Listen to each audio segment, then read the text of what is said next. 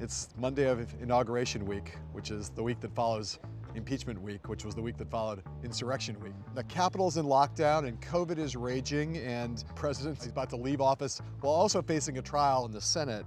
I mean, on one hand, it's like distinctly the end of something. And yet, I don't think anybody thinks that the chapter on Trumpism is winding to a close. It's not like we're gonna suddenly see peace and stability. Millions and millions of Americans wanted Joe Biden's inauguration to mean the return to normal. 25,000 National Guardsmen having to protect Americans from Americans in the inauguration, like it's anything but normal.